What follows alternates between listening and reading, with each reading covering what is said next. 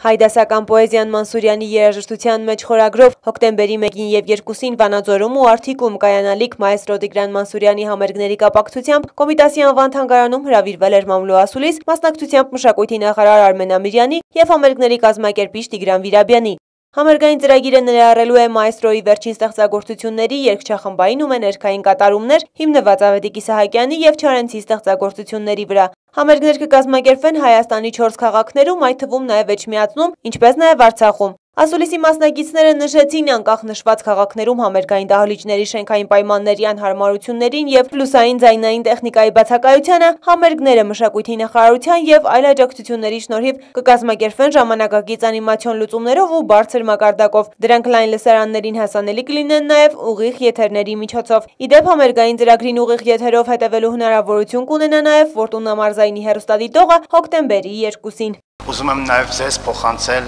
այն ոգևորվածությունը, այն սրտի թրթիրը, որը կա այդ քաղաքներում եւ այն սրտի թրթիրով, որոնք մարդիկ սպասում են այս համերգային ծրագրերին։ Շատ կարևորում եմ նաև տեղի մարզային եւ քաղաքային իշխանության վերաբերմունքը, այն հոգացավությունը, որոնք նրանք տածում են այս համերգներին։ Նաև ուրախ եմ, որ վերջին տարիներին դասական երաժշտությունը մարզերից հեռացել էր։ Սա փաստ է, որի մասին ուզում եմ խոսեմ, բայց մենք կարողացանք վերջի 1 տարվա ընթացքում նույն նախաձեռնած մշակութային կանգառ ծրագրի շրջանակներում մարդկանց հետ բերել դեպի դասական երաժշտություն։ Հայոց լեզուն իմ հոգու հայրենիքն է, ժամանակն է նաև վերադառնալ հայ բարձր պոեզիային, իր խոսքում նշեց Տիգրան Մանսուրյանը մեջ բերելով կարծում Իսահակյանի պատանի Չարենցին հասցված ապտակը։ Նախարար Ամիրյանն էլ հավելեց, այս համերգային ծրագիրն էլ միգուցե լինի ճակերտավոր ուստա Սիլասին, վարպետի ապտակը նոր սերնդին։ Մենք բոլորս գիտակցում ենք քաջ, որ ցանկացած համաշխարհային մեծ համբավ վայելող համերգային սրահ կամ պրոդյուսերական կենտրոն կերազեր կազմակերպել ձեր համերգը։ Եվ այս առումով ձեր նման համաշխարհային մեծության աստղ դուք տվեք, այդպես անվանել, այսօր որոշել է համերգներ տալ մեր մարզային քաղաքներում, Արթիկում, Վանաձորում։ Խորապես համոզված եմ, սիրելի մայստրո, որ ձեր մշակութային հզոր ճառագայթները նախ մեր ազգային ինքնության գիտակցությունն են արթնացնելու երիտասարդների մեջ եւ երկրորդ բացահայտելու են այն ստեղծագրար, ստեղծագործ միտքը, որը թերևս թաքնված է շատ երիտասարդների մոտ։ Այո, հնարավոր է անշուշտ։ Եվ ինչպես դուք ձևակերպեցիք Իսահակյանի խոսքը, թերևս այդ ուստա ապտակը, այսպես ճակերտների մեջ կլինի հենց այս համերգների ժամանակ։ Ուզում եմ շնորհակալություն հայտնել ձեզ, շնորհակալություն հայտնել Տիգրան, ձեր պրոդյուսերական խմբին եւ հուսալ եւ համոզված հուսալ, որ այս համերգները շարունակական են լինելու։ Վանաձորում Կզարթմյանի անվան երաժշտական դպրոցի դահլիճը կկարողանա հյուրընկալել 250-ից 300 հանդիսատեսի։ Համերգը չի լինի հրավիրյա տոմսերով։ Ժամանակն է գնահատել բարձրաճաշակ երաժշտությունը եւ վճարել դրա համար, նշեցին կազմակերպիչները։ Տեղեկացնենք նաեւ, որ Լոռու մարզային եւ Վանաձորի քաղաքային իշխանությունների աջակցությամբ տոմսերը լոռեցիներին հասանելի կլինեն նախատեսվածից ավելի մատչելի գներով։ Նախ ուզում եմ շնորհակալություն հայտնել եւ պարոն քաղաքապետին Մամիկոն Ասլանյանին եւ մարզպետին, որոնք ամեն ինչ արեցին, որպեսզի այս համերգային ծրագիրը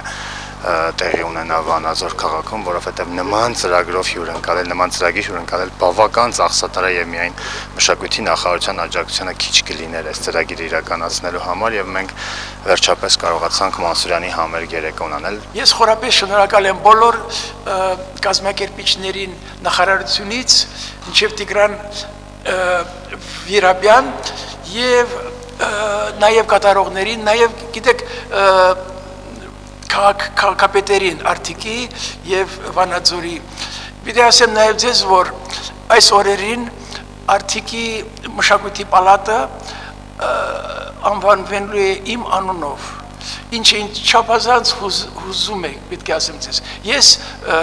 47-ին, որ մենք եկանք Հայաստան, Բեյրութից տեղավորվեցինք Արթիկում։ Ես ինձ իբրև հայաստանցի համարում եմ Արթիկից, Արթիկցի եմ ես։ Եվ մշտապես հավատարիմ եմ եղել քաղաքին, քաղաքի իմ ընկերներին, մանկության, իմ ուսուցիչներին, բոլորին հավատարիմ եմ եղել եւ միշտ հպարտությամբ ասել եմ, ես Արթիկցի եմ։ Եվ ահա պատասխանը Արթիկցիների, այս ակումբը կոչում են իմ անունով, խորապես զգացված եմ։ Թատրոնի ռեժիսորն էր, ինքնագործ թատրոնի բանվորական ակումբի, ըստ երևույթին շատ է իրեն չարչարել այդ իմ նվագով մի օր ասեց դե Տիգրան Արթիկից Սայաթնովա դուրս չգա, մեկա դուրս չգա, մի չարչարվի այդքան։ Ես որ մի օր արթիկցիներին հանդիպեցի, ասեցի Չապյանը հնարավոր է որ ճիշտ էր որ Սայաթնովա դուրս չգար, բայց մի ինչ որ ուրիշ բան դուրս եկավ այնուամենայնիվ։ Գիտեք, ես Արթիկին վերադարձնում եմ այն ինչ լսել եմ այնտեղ, ինչ ապրել եմ այնտեղ։ Խոսելով իր երաժշտական ակունքներից Տիգրան Մանսուրյանը հիշեց դաշնամուրի հետ իր առաջին հանդիպումն ու անցած ճանապարհը։ Հումորով ու թախիծով պատմեց ապրած երջանկության մյուս դրվագները ևս։ Կենդանի զգացողություններ ու հիշողություններ մայստրո Մանսուրյանն ունի նաև Լորվա աշխարհի հետ, որոնց ևս նվիրվում է սպասվող համերգը։ Սովորական չէ, միևնույն է անսովոր գեղեցկություն է, ամեն մի շփում մարդկային ջերմություն, բայց ընտելացել եմ եւ կարծեմ թե այս անգամ էլ կլինի այդ ջերմությունը։ Այնտեղ ես լավ արմատներ ունեմ, չէ, ուրեմն այսօր քաղաքում մեծանուն կինոռեժիսոր Արտավազդ Փելեշյանն է ապրում, ինքը Վանաձորից է, այստեղ ապրել է իմ մեծ բարեկամ Հրանտ Մաթևոսյանը, այնտեղից է, Լորվա աշխարհից է Սոս Սարգսյանը, գիտեք, այս կապերը ինձ համար կենթանի զգացողություններ են, ես իրենց հիշատակը անցյալների և նաև մեր սերտ կապը իմ շատ սիրելի ընկերոջ Փելեշյանի հետ, մենք միասնական մի ընտանիքի զավակներ ենք և հետևաբար սա միայն իմը չի, նաև իմ ընկերության ուղղությամբ ուշադրությունն է, այն մարդկանց, որոնց հետ ես ապրեցի և որոնք այդ քաղաքից կամ այդ տարածքից էին, այո։ Հերմինե Յավրյան, Արեն Ավագյան, Մոլորակ, Երևան։